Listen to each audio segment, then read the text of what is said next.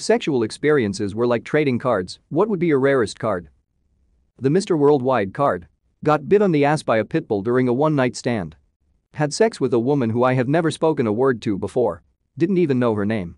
The A Quiet Place card. My first time was a foursome.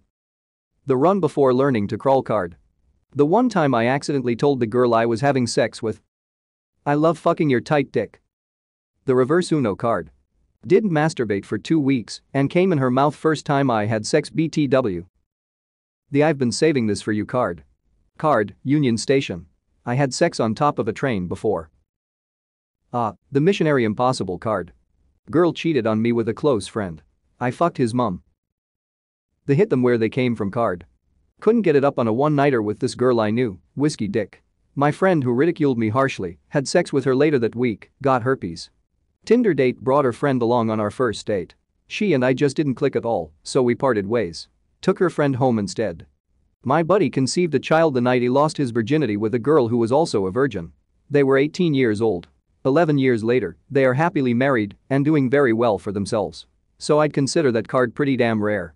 Both ends of the spectrum have somehow experienced both a micropenis and a dick so big it wouldn't fit. My mom got the rarest card. She fucked with a 23-yo gigolo, she is 70-yo, and got syphilis. She gave him another strain of syphilis.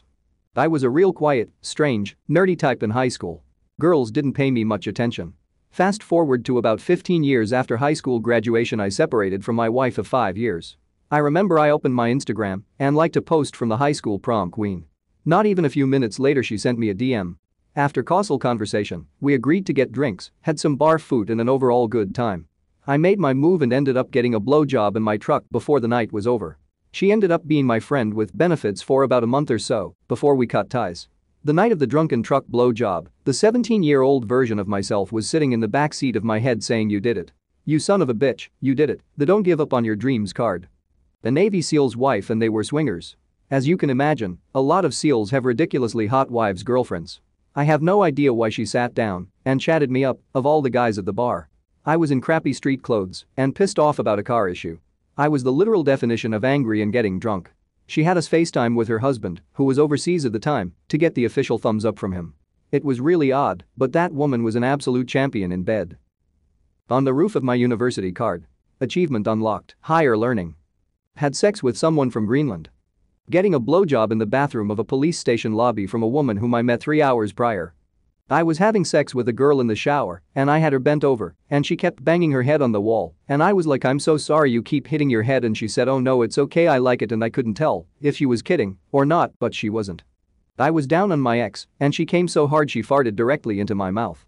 I happened to open my mouth at just the right time, so it created a hollowed out reverberation effect that amplified the fart in a strange way. It was not a small fart to begin with. This moment still echoes in my brain. Having a blowjob while drinking a cup of tea, which was great for a couple of minutes until she realized I was still drinking tea. The unknown anal card. First time having sex with this girl, we were teens, we did anal. I didn't know I was in her ass and she didn't say anything. I asked after if I was in her ass, she said, "I think so." That was her first time doing anal.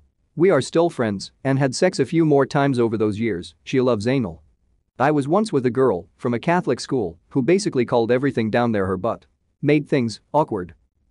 Closest would be bathroom sex at an academic conference 30 minutes before it was my turn to present.